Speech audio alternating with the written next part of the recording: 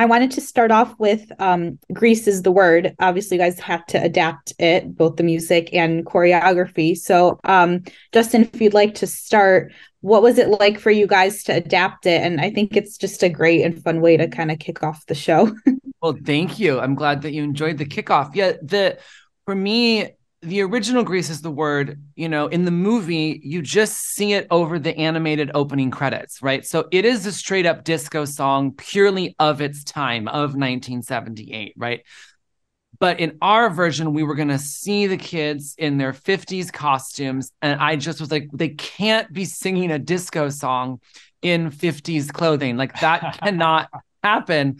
But I worship this song. How do we pull it off? So it was more of like a 50s doo-wop bass line with like a 50s like Latin rock drum groove, sort of like making our 50s amalgamation of this iconic 70s disco song was our vision. And we stuck to it. And when we finally saw the final product, I was like, I think I made the right choice. Definitely made the right choice. Yeah, Uh, for sure. oh, Jamal, go ahead. no. I was just gonna say, just to piggyback off of that, there was a lot of discussion about this song because it would inform the movement as well. So it was so hard to step outside of what the original was and everybody's love for the original, and Justin was like, just trust me, I know what I'm doing, and it was just so hard because I know Grease and I know what the song, and so that was a pure like brilliant decision. And I know it wasn't easy for him because we made it really hard because we were so locked in on it.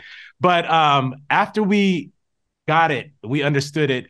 It was so much joy. And like, I really wanted to pay homage to Patricia Birch, the original choreographer, because I was a fan of the movie for years and years, but also because now we have this new version of Grease, we were able to push it and actually add so many more elements to the piece. So it was so much fun.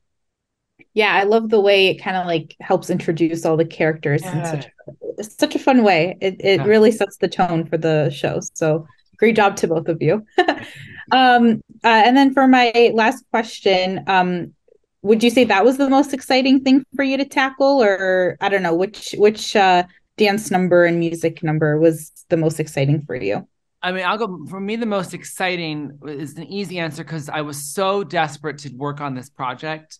And I like met with Annabelle Oakes, our showrunner and creator, and said, like, let me just demo for you. I'll read the pilot. Let me just write a song for you and prove to you I'm the right person for the job.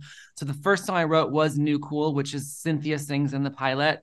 And I just love that song. I'm so proud of it. And it's what made me be able to sit in front of a Grease leg.